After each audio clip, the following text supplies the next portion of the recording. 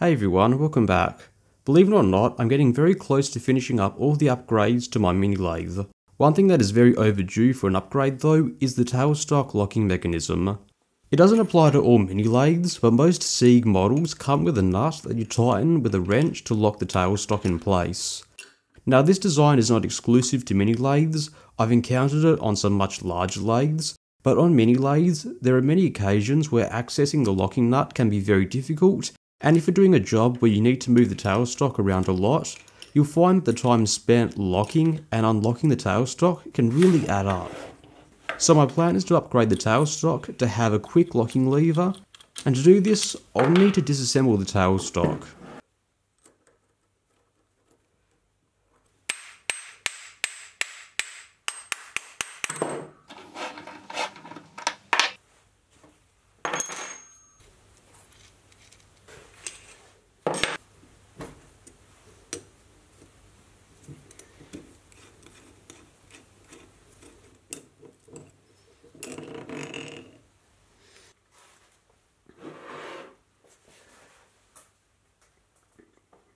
At the same time, I might as well replace the locking plate. A lot of the threads stripped out a very long time ago and the stud is bent at an angle. I've drawn up a quick model in CAD. My aim is to fill in the cutout recess where the nut would be located. Now optimally I'd use steel for this, but I had a lot of aluminium on hand, so I think it would do the job just fine.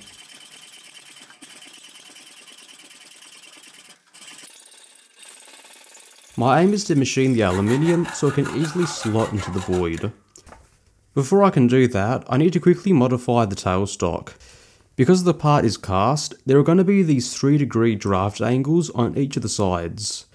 Now I could produce an insert with 3 tapered sides, but I think it's a lot easier to build down the tapers so they're flat. Now because the part I'm machining is pretty deep, ultimately I'd use a reduced shank end mill to prevent the shank from rubbing on the cast iron. Instead of going out and buying an expensive cutter, I opted to modify this one on the lathe. The carbide easily turns the high-speed steel shank, and I was very happy to sacrifice this tool because it was nearing the end of its service life. The part turned out pretty decent. Now there's going to be a fair amount of deflection with this tool, so I'll take it very slowly and take some very light passes.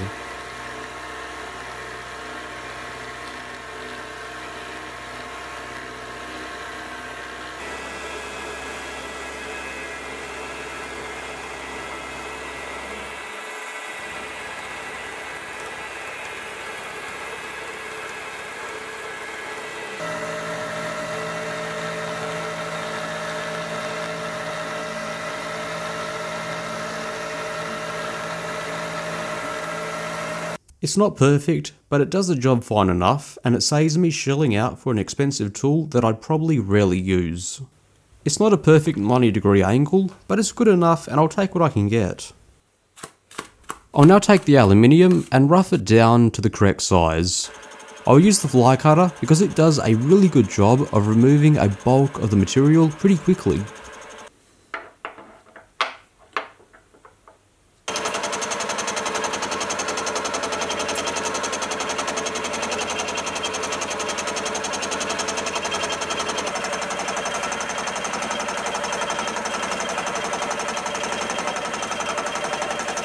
Two of the corners need a 6mm fillet, so I'll use a rounded corner router bit to form the basic profile, and I'll finish it off by hand.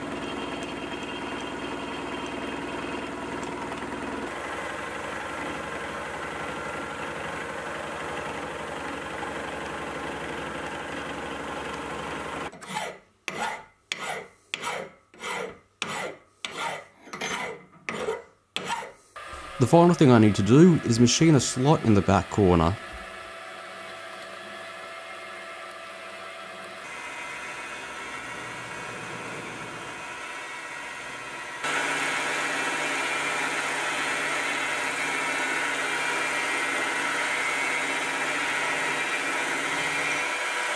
The part needed a bit of filing on one side, but the final fit was really decent.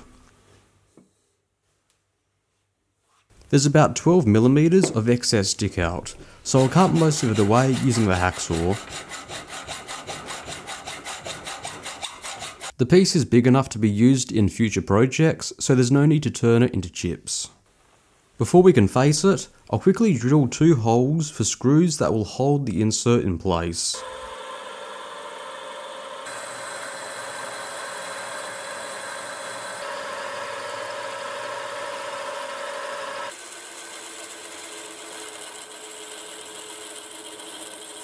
I was recently given an M6 counterbore tool, and this was the perfect opportunity to test it out.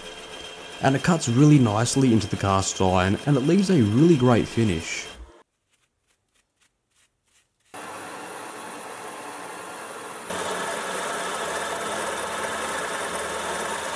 The aluminium is then removed and tapped for M6. With the insert bolted in, I'll use the fly cutter to remove the excess aluminium. Now, due to a slight quirk with the tailstock, it was manufactured slightly warped at the top, so I'll quickly correct it whilst facing it. I'll be repainting the tailstock, so messing it up here isn't going to be a huge problem.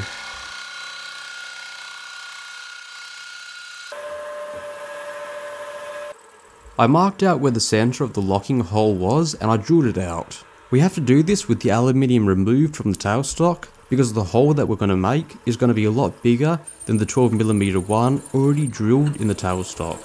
The hole I'm going to make is going to be 5/8 inch in diameter. I'm going to be using a Deming bit, but you could always resort to using a boring head or mounting it in the 4-jaw lathe and boring it.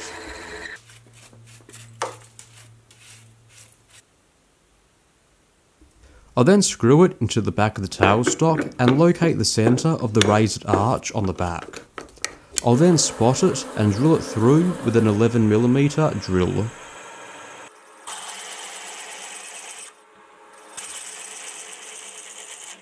If everything works out correctly, the 2 holes will perfectly intersect. Now at this point we can start to make up the internal components.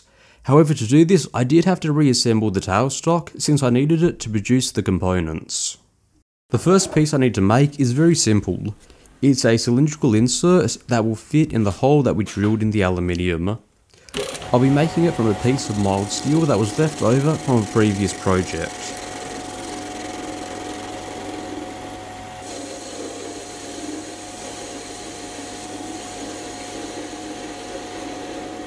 The hole that we drilled was 5/8 inch in diameter, and since I want a very loose fit, I'll be making this piece 0.2mm under.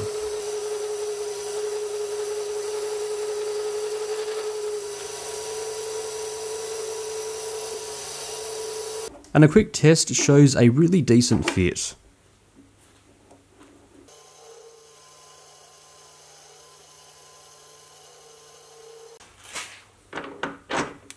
A chamfer at the end prevents it from digging into the walls of the aluminium, and the bottom was then drilled to accept an M8 thread. The part was then taken to the mill, and an 11mm hole was drilled through it. And that's the first part complete. Next we need to make an eccentric shaft. Originally I was going to make it from a leftover M16 bolt. However, as I machined it, the mystery grade of steel turned out to be of really poor quality. It was very gummy and I just couldn't get a good finish from it. So I remade the part using a piece of carbon steel and I got a really great surface finish from it.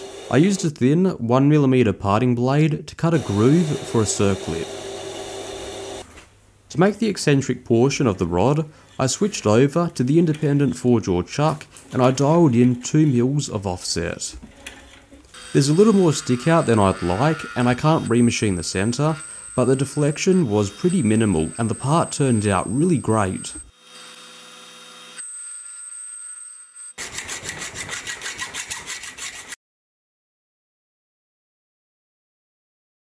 To mount the handle to the eccentric shaft, I'll use a piece of cast iron. I originally sourced the cast iron from a scrap 1 kilo dumbbell, and I originally machined it for use as a flywheel. I've been asked a few times about sourcing cast iron from dumbbells because it's pretty easy to source for hobby machinists. Having cut a few in half, I'm not hugely impressed with the quality of the castings. They seem to be pretty porous, so I stick to using them for light duty work. I previously drilled a hole for a set screw, so all I had to do here was drill a hole and tap it for the handle.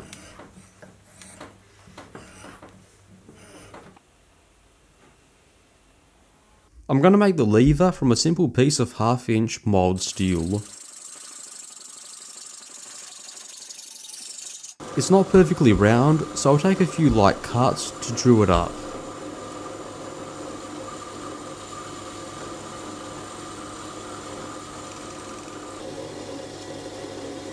I'll then use the die to cut an M8 thread onto the end.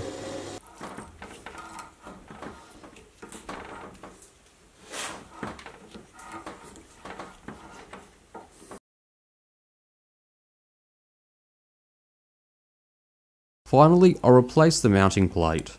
I'll be making the bottom plate from this cutoff of 3.5mm angled steel. I've seen people make more substantial mounting plates, but I'm not convinced that we'd see any huge improvements.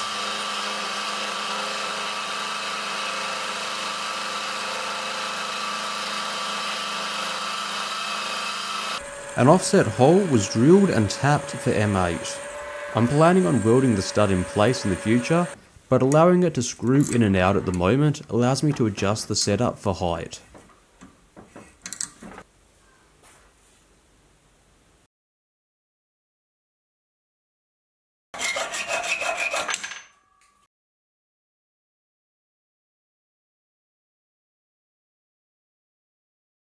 The final thing left to do is remove the old paint.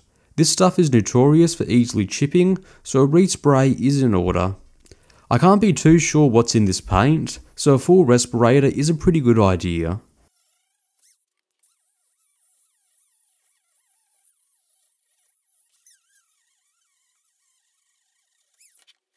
Now I haven't settled on the final colour just yet, but for the moment I'm going to stick with machine grey. While the paint dries, I'm also going to fix another issue that I've known about for quite some time. The base is very poorly machined, and only a small portion of the base touches the ways. Now obviously this is not proper scraping, but scratching away the high spots with a carbon steel scalpel got some pretty decent results quite quickly. Now I didn't do this for very long, but by the time I finished, the area touching the ways was a lot more than before, and I could certainly feel an improvement on the slide.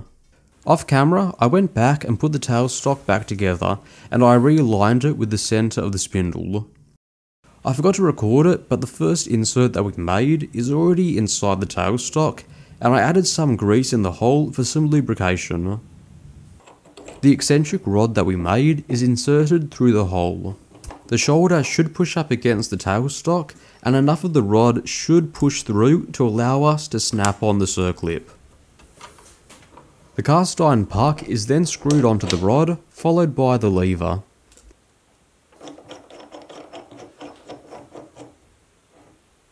The locking plate is then screwed in.